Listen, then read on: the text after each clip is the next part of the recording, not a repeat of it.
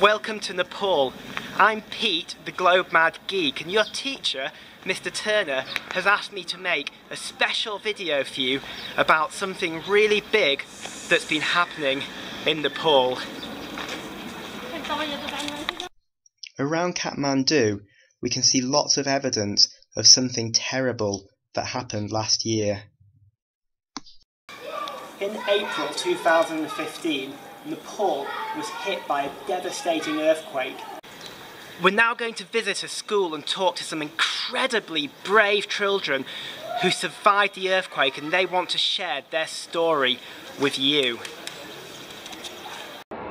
When earthquake is coming, I am with my friend home, and earthquake is coming, then all of water is falling down, and earthquake my mother is going to bathing, and mother come then my brother is going playground, and mother take out from home for me and my friend father is sleeping that time, and my friend father also wake up, and we all are afraid, and we go to the ground, and we make their tent, and we all gone there.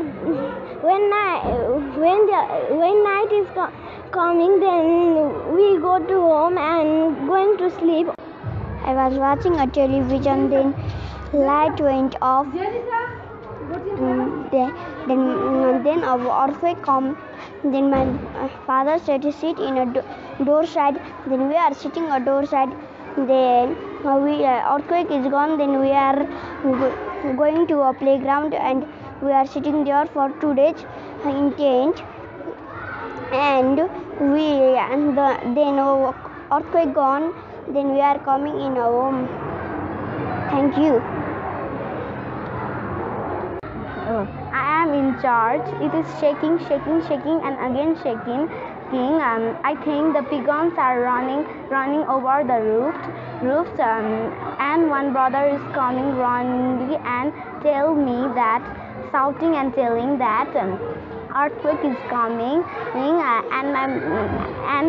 and all are going run, and all are running to the ground, and I am when standing, all are push me, and I fell down, and I am that earthquake coming, then that push me down off the door, and I am catching the locking the door, that I'm catching this. So my sister is shouting and telling, where is my brother, telling, and my sister is coming and pull me out of the door, and we are going ground, and I help just to help in such a problem. Thank you.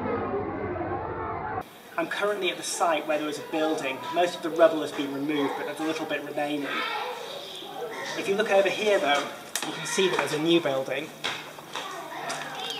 And at the moment in Kathmandu there are many building projects like this where they're building new buildings to replace old buildings, and people are beginning to move forward from the earthquake, and the way that they're choosing to design their buildings now is very special, because they're making thinner roofs, lighter buildings, lower buildings, stronger buildings to withstand any future earthquakes.